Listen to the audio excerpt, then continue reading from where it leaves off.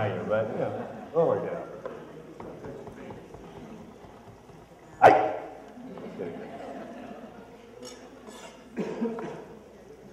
So same way with the zucchini. Just cut the outside as well, because the inside is full of seeds and water.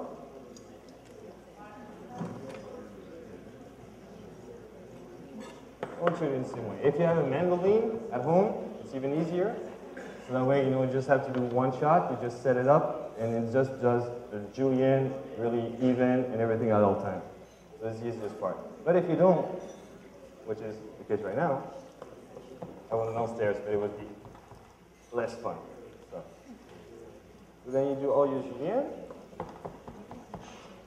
carrot as well.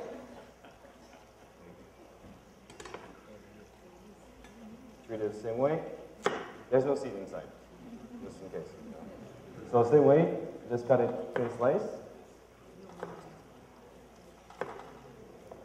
Also, the key of it is a sharp knife. It helps. The sharper your knife is, the less problem you'll have, you know, especially to cut your hands. Because the less sharp it is, the more you're going to insist on it, and that's where you're going to make mistakes. But if it's really sharp, technically, you shouldn't have a problem. So then, julienne a little bit also.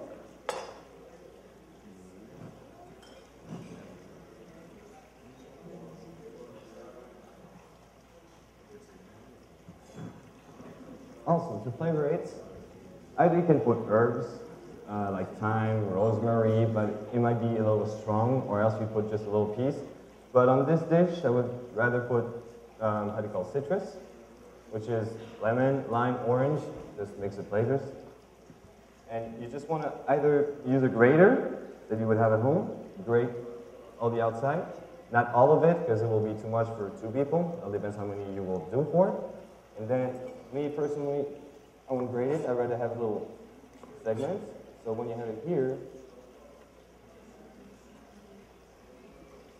and feel the edges real quick.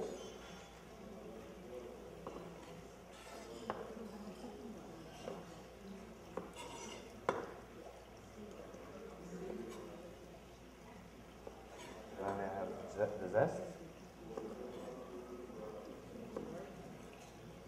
Same with the orange.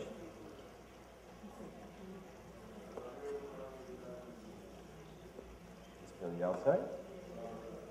And then, same as the rest, but really thin.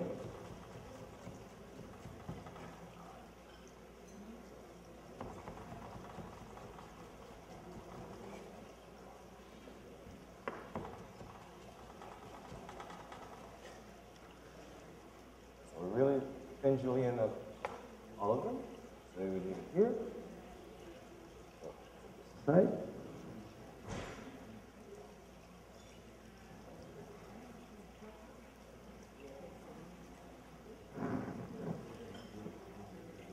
As you can see, in a couple of minutes, pretty much my whole setup is ready.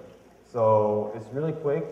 The asparagus, yeah, like I said, I blanched them because if you put it, you can put them raw. It still will cook because you're going to add a little bit of olive oil at the very end. But if you put it raw, then at the very end, they're going to look like a little turn. I mean, it's like not really bright green and not really nice. So the fact that you blanch them, you're going to conserve the color and the vitamins and everything of it. So now I'm going to start the papillas.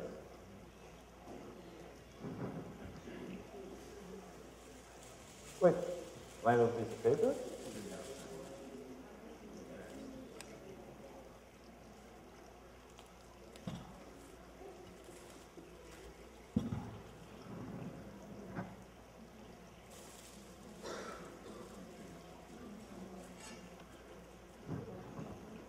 First, you want to take a scissors.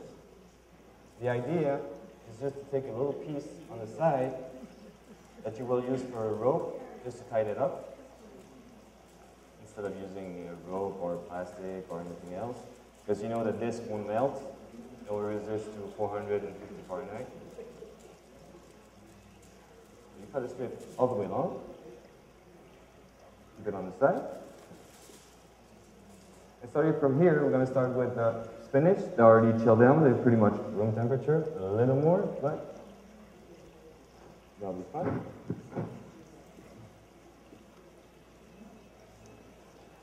So here, spinach in the center, you want to work in the center. So that way it's easier and you can grab all the corners and bring it back together and tie them up. So first we'll do spinach, then we'll add the steamed potatoes. Of course, the halibut, which was pre-seared with just olive oil, salt, and pepper. Real simple. For the middle, then you want to add citrus julienne.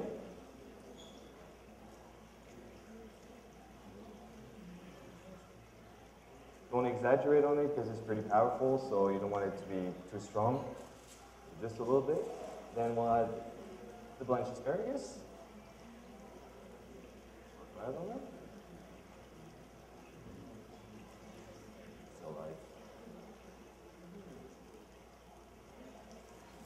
And on top, we'll add a little bit of julienne vegetables, which our Ryan is going to cook within the parchment paper.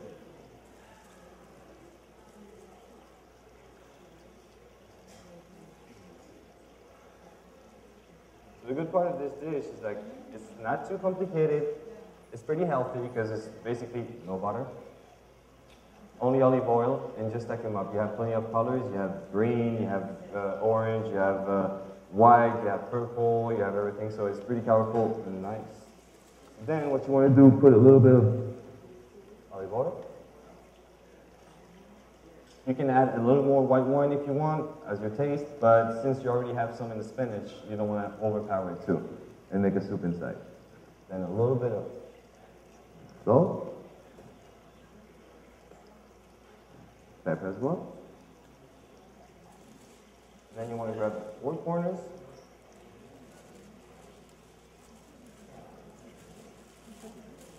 Also, the great part of this dish is like it's not made only for halibut. It's like all flaky, I would say flaky type of fish.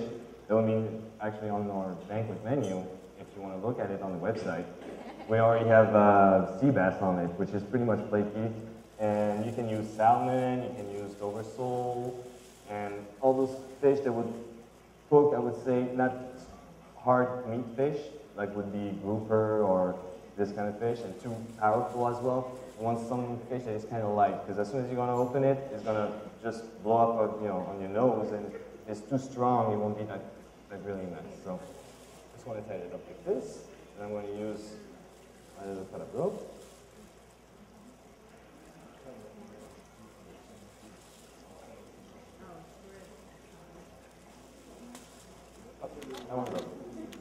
Good thing I have a spare. What did you do with mine? The little piece of paper I gave you?